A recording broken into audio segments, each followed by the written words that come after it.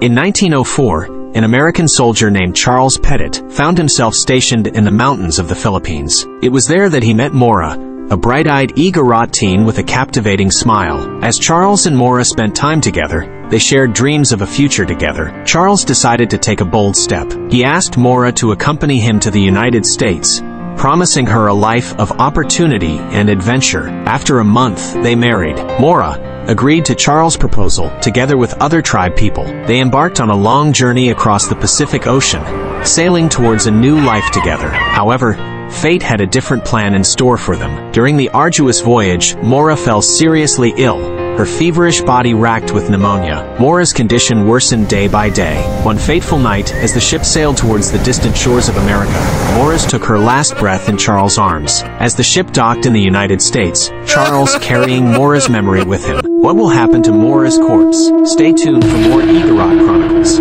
In the mountains of the Philippines, there lived a humble Igorot man named Bulii. His life was simple, who were known for their strong sense and vibrant cultural traditions. One fateful day, an American soldier named Charles arrived. He had heard of Igorots' dances and unique way of life. Mesmerized by their culture, he invites Bulii and 24 other Igorots to journey to the United States, promising them a once-in-a-lifetime experience. Bukasan Suyak Chief, Singwa the Igorot child, Tugmina and Maura Igorot girl, Bulii Igorot man, brother of Maura, and 20 Igorots, filled with curiosity and excitement, accepted the invitation. As they boarded the ship bound for America, on the open deck, they began to dance, the rhythmic beat of gongs and the swaying of their bodies filling the air with a joyful energy. However, his sister Maura had seriously ill, battling pneumonia, suddenly died. They mourned Maura's death. They buy coffin and travel through trains together with the coffin. What is life expected in USA? In 1904, a group of Igorots embarked on an incredible journey inside an American train bound for Missouri.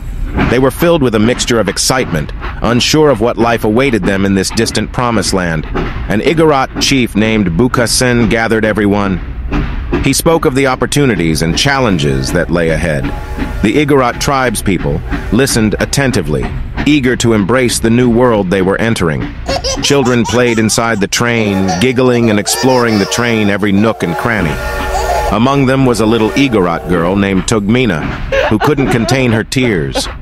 She missed her dear friend Maura. Her cries echoed through the train car.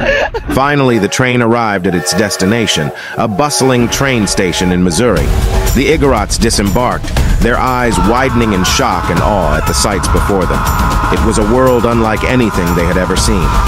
What is the Igorot saw in Missouri? Is it true that this event will be their life-changer?